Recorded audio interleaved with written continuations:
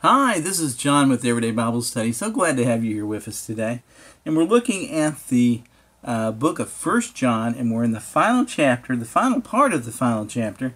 We're closing up the book here, and we're looking at starting at verse 13 of chapter 5, and it says, "That you may know." And it says here, "I write these things to you who believe in the name of the Son of God, that you may know that you have eternal life."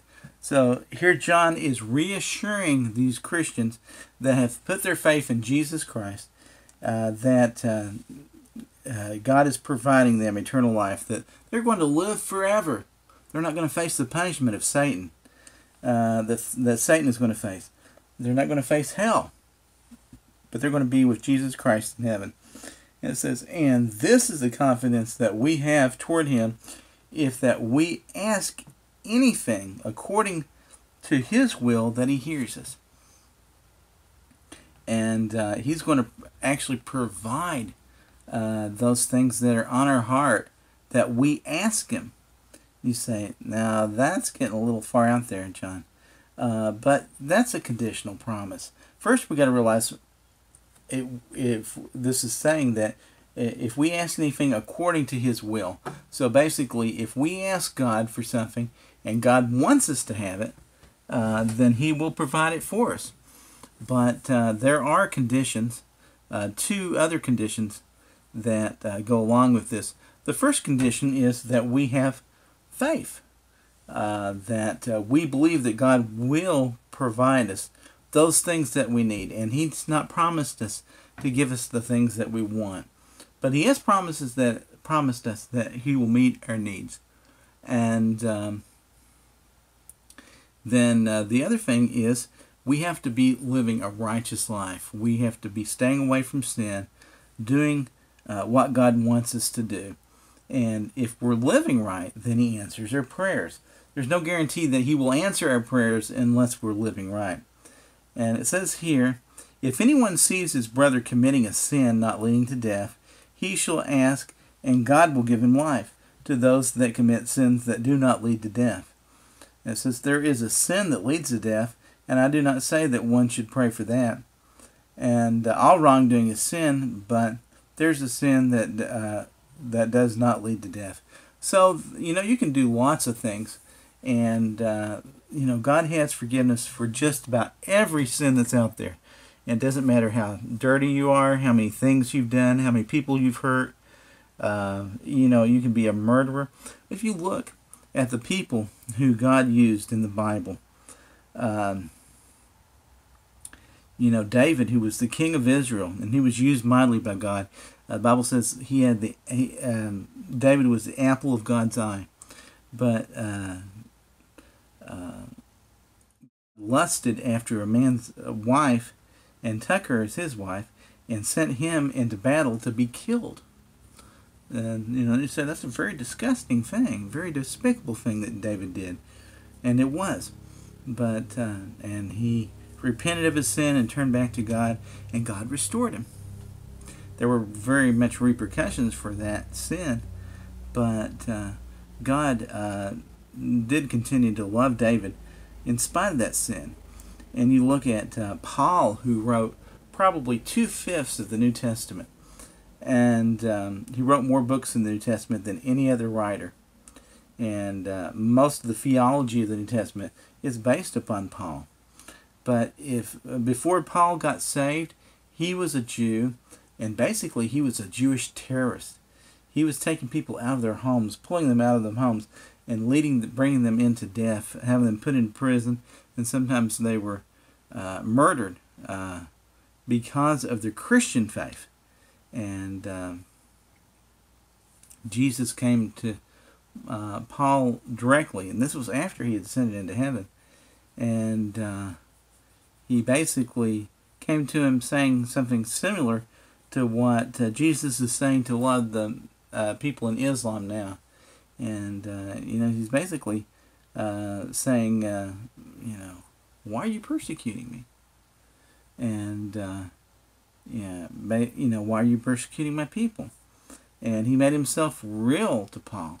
And Paul repented of his sin, and he gained faith in Jesus Christ.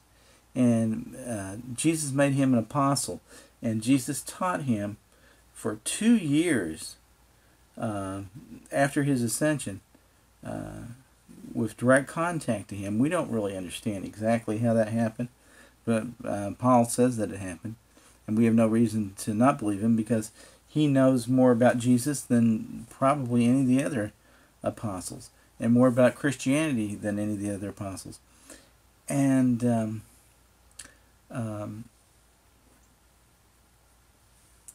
oops, my tablet's flipping around on me. See, but we have this sin that leads to death, and God can, if God could forgive Paul, if God could forgive David, He can forgive anybody, and just about any sin. There is one sin that He will not forgive a person of, and that's that sin that leads to death, and that's that sin of blasphemy of the Holy Spirit. And Jesus said that you could even take the name of God in vain. And that's breaking one of the 10 Commandments, but we can be forgiven of that. And you might say, well, I have taken the name of God in vain. I've said God, blah, blah. And, I didn't know that was forgivable. That is forgivable. And you need to repent of that sin if you've done that, and ask God for forgiveness. But He can and will forgive you of that. But what He does not forgive is blasphemy of the Holy Spirit. Blasphemy of the Holy Spirit, there's some questions as to what it actually is. And there's one thing that is for certain is that the Holy Spirit calls us. God calls us, to salvation. Calls us to come to Jesus Christ and put our faith on Him. And if we reject that call on a continuous basis and continue to reject that call for the rest of our life, then we have blasphemed the Holy Spirit. And we have no chance at salvation. And that's not a sin that can be forgiven, because we've rejected Jesus Christ, and we rejected the call of the Holy Spirit to come to God. Maybe God's calling you right now to come to Him, and He has been maybe for a while, and you've been afraid, or you didn't fully understand everything. And you don't have to fully understand everything. You just have to know the basics. You just have to know that Jesus Christ is Lord, that Jesus Christ died for your sin, and that He loves you and He wants to save you. And know that He died for your sins, and that your sins died upon the cross. And He took all the sins of mankind, including our sins, on the cross. And then He took the wrath of God upon Himself. And when He died, He became sin, and that sin died with Him. And then He rose from the dead on the third day, and He conquered over sin and death, and has actually it was the power of the Holy Spirit that helped Him rise from the grave. And He still lives to this day, and He's coming back for His church.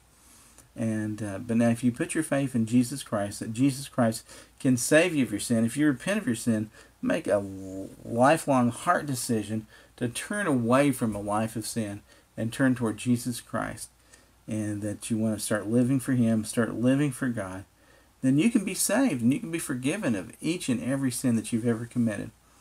And isn't that a beautiful thing that He would do that for us?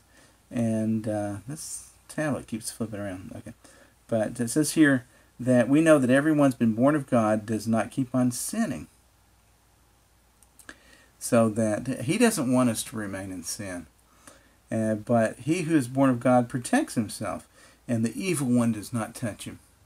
So you can have assurance that the evil one, being Satan himself, cannot drag your soul to hell once you are a true child of God. And can he oppress you? Can he try to tempt you? Sure he can. But he doesn't have power over you up and above that of God. And so now if you keep on sinning and you keep on doubting, then that puts you in a very dangerous light. But if you're truly born of God, God protects him. And I know one time where I was very, very depressed and even suicidal, and God protected me in that case. And this was after I was born again. But I was under severe satanic attack, spiritual warfare. And that's something that can happen to Christians. But God protected me. It says, we know that we're from God, and the whole world lies in the power of the evil one. That's quite a line right there. And it really tells us two different things. The first part of that says, we know that we're from God. But we're not part of the world. We're separated from the world. We're brought out of the world.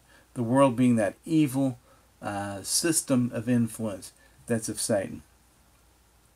And it says, and the whole world lies in the power of the evil one.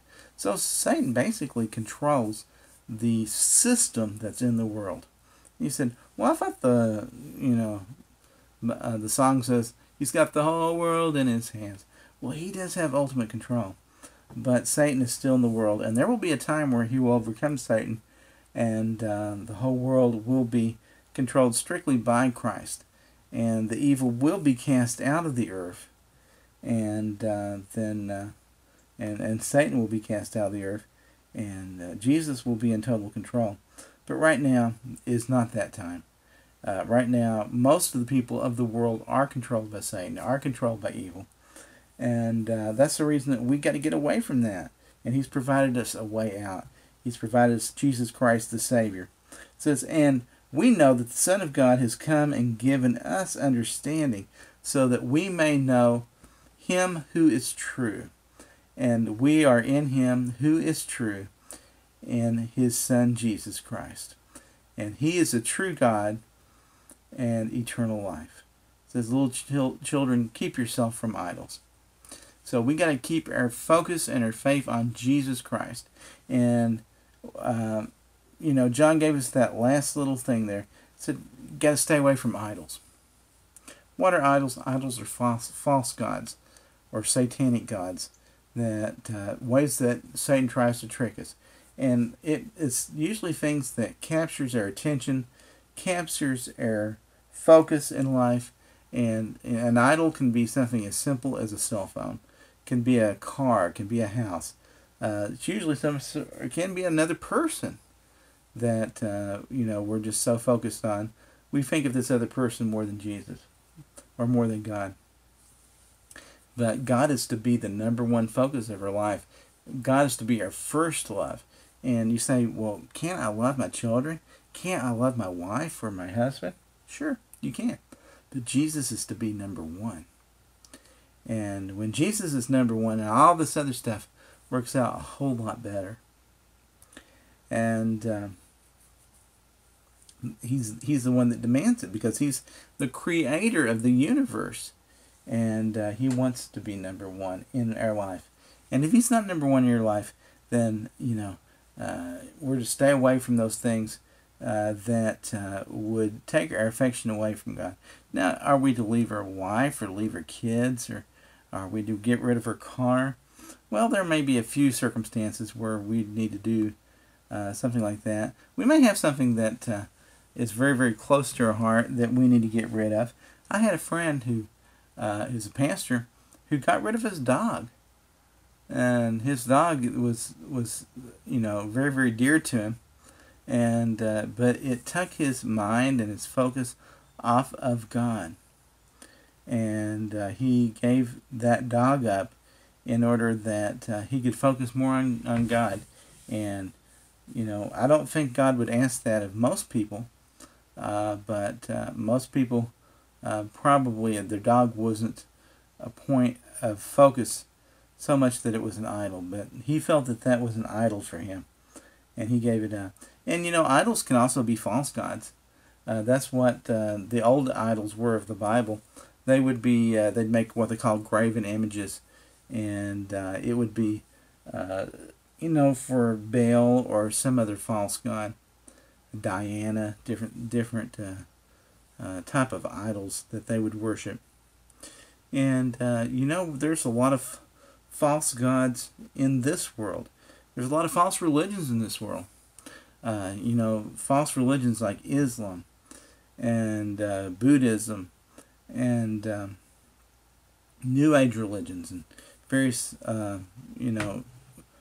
religions of the world. But we need to turn away from those things and turn toward God and make Jesus Christ the focus of our life. Because He's the only one that can save us. He's the only one that can provide life. Life comes from no other name than Jesus Christ. And we need to overcome sin in our life. And the only way that we overcome sin is by taking on a relationship with the one that overcome the devil himself. And that was Jesus. Jesus overcome the devil. He overcome the world. And He will defeat the devil in the last days. And we're going to study about that in the book of Revelation in our next series of studies. But let's pray before we go here. Dear Heavenly Father, we just want to thank You for Your word, and thank You that Jesus loved us enough that He died for us, and that He gave His life to be the sacrifice for our sins. Lord, we pray that many will repent of their sin and make a life decision to turn away from that life of sin and run away from sin and run toward Jesus Christ and believe on Jesus Christ for their salvation. And Lord, help give them faith and help them to exercise that faith. And the Bible tells us that whoever calls upon the name of the Lord will be saved. Lord, help them to confess that Jesus Christ died for their sins, and help them to believe that He rose from the dead, and He's still living today, and He has power over sin and death. And help those that are watching to put their faith in Jesus Christ for their salvation. And Jesus will save. And Lord, I just pray that many people will watch this message and will read the Word of God and will come to Jesus Christ in full salvation. This we pray in the name of Jesus. Amen. Thank you for watching the Everyday Bible Study. And share us on social media. Share this message, the Word of God, with other people. And or if you can get Bibles or tracts, share that with people. And you might bring somebody else into God's kingdom. If you got saved yourself, you might lead somebody else to salvation in Jesus Christ. That's basically how the church grows. And your testimony and your witness might be just as effective as any preacher that's out there. And we can say through the power of Christ, you can do it. You can lead somebody to Jesus Christ. Share the word with them. And then also subscribe to our channel. And go to the YouTube site and then hit the subscribe button. Then hit the little bell that's after you hit the subscribe button. And receive notifications as to when we post these videos. We try to get about 3 a week up. And just keep studying the Word of God and keep getting close to God. And we're going to get into the book of Revelation next. Looking forward to getting started in that series. And it's a very, very scary book if you're not right with God. But if you are right with God, then it's a book of comfort. And it's a beautiful, beautiful book. And so make sure that you're right with God. But we're going to look at the end times and what's going to be happening in the future.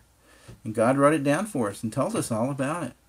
And it's a future that most of us, I believe, won't have to personally experience. But it is a great thing to avoid this. And we can't avoid this by being part of God's family, part of the church. Because Jesus Christ is coming back for His church.